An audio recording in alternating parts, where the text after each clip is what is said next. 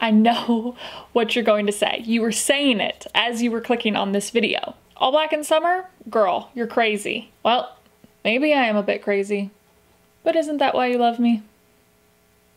Like, ride with me if you ride with me, you can slide with me if you feel like. Ride with me if you ride with me, you can slide with me if you feel like. Hey there, fashion friends. Welcome to today's episode. On today's episode, we are looking at my black monochromatic module for my summer capsule wardrobe. I'm wondering what you got for me. Egyptian pattern is hard to beat, my lady on me. So for these episodes, I like to speak to different modules that I'm going to include in my capsule wardrobe for this season. Now, some of you may be asking, what is a module? Basically, a module is just a smaller version, a more compact version, maybe an even more focused version of a capsule wardrobe that fits within a capsule wardrobe. Normally, you're gonna have maybe around 3 to 5 different modules within a capsule wardrobe. For today's episode, we have 11 pieces included in this module. If you are not familiar with my capsule wardrobe process, you can check the video link down below and that will explain more thoroughly how I put together these wardrobes. The module we are putting together today is my black monochromatic module. Why am I putting together an all black module? Well, because I love black.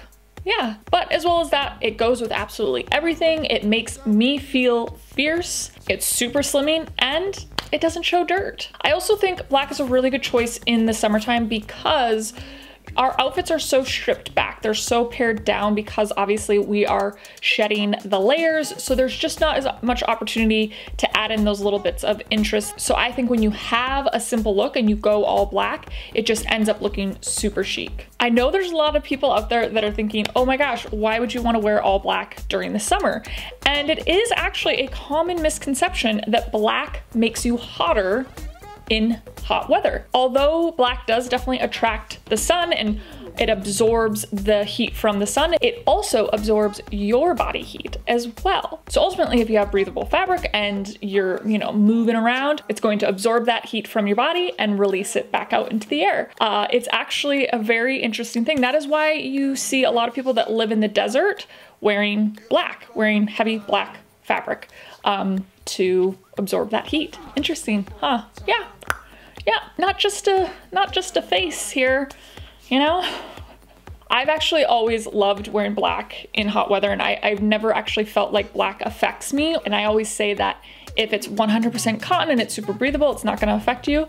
And so my husband and I actually did have this debate because he didn't believe me a couple weeks ago. So that's why I looked all of this information up. So I will actually link the things down below that I used to win that argument. So there we go. Not so crazy now, am I? Okay, so for today's video, we are going to go through the 11 pieces that I'm sharing here with you guys today. And of course, we could not have a Emily Wheatley module video without a 15 look video montage. Yes, I will be sharing my favorite 15 looks created from this module. So, commençons.